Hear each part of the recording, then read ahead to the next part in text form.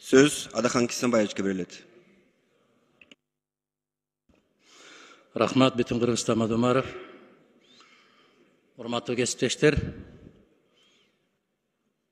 Ушул бир жылдын аралыгында экинчи жолу ушул 10 мүнөттүк убактыбызды колдонуп атабыз.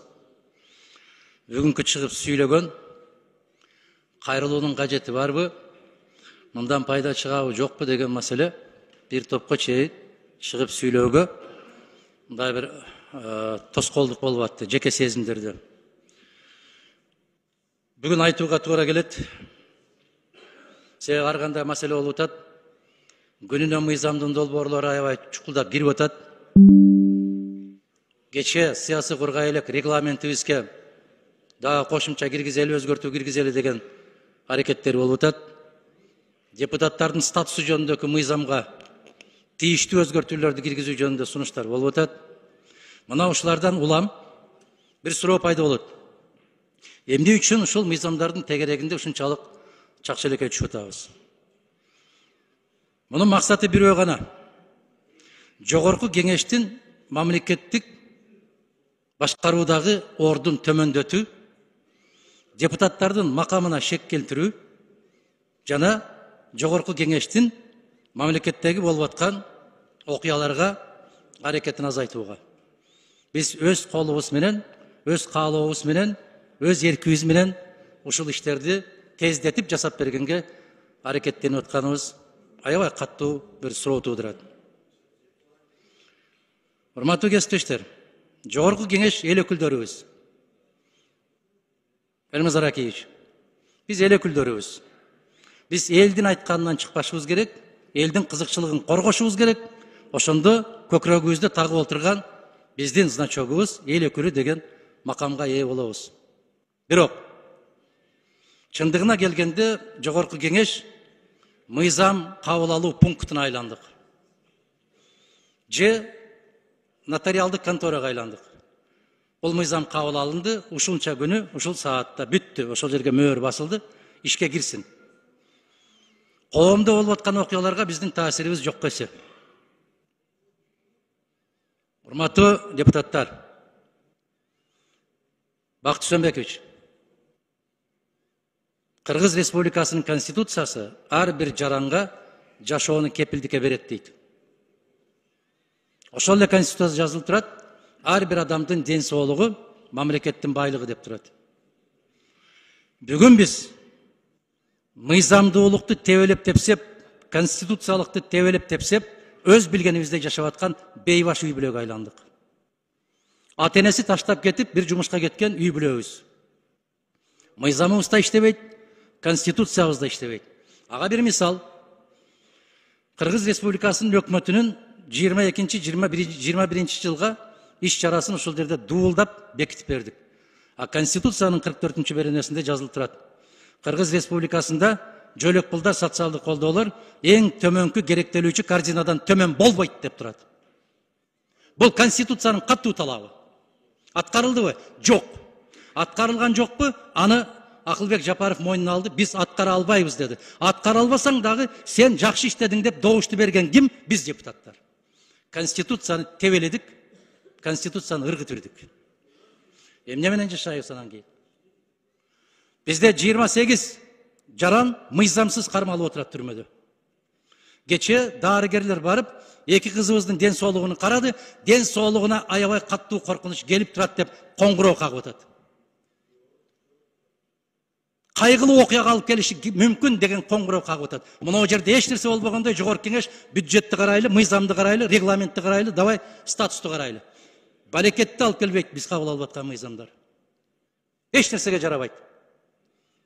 Баарын өзүм билемдик менен кетип барчысын акыры алып барып бир жакшылык алып барбайт туугандар. Мана Сажуу Малатованын сүйлөгөн сөзү 2000 жылы.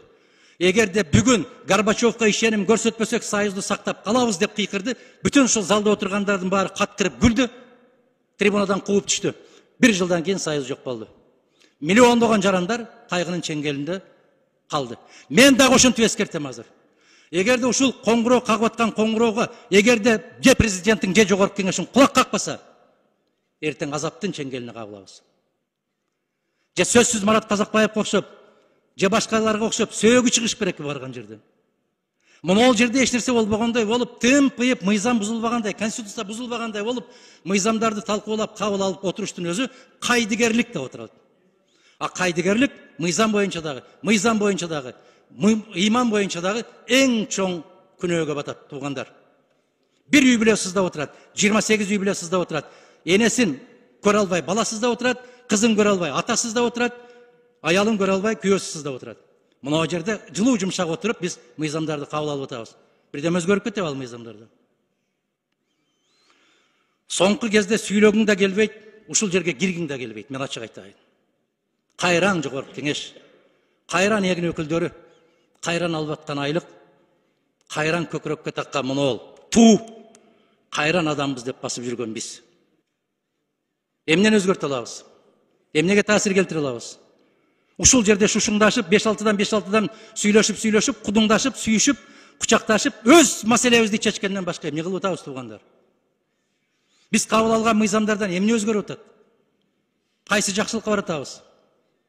Же конституцияны корго деп, конституцияны коргой албасак, адамдын укугун сактап бер деп, аны сактай албасак, мына жерде ант ичпедик беле? Мен кыйшаюусуз аткарам, эгерде аткара албай кайсам, мыйзамдарга ылайык жооп берүүгө даярмын деп.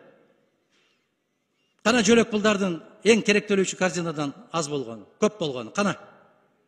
Акылбек Жапаров жарыялады, аны аткарбайбыз деди, аткара да албайбыз деди. Эмнеге добуш бердик биз?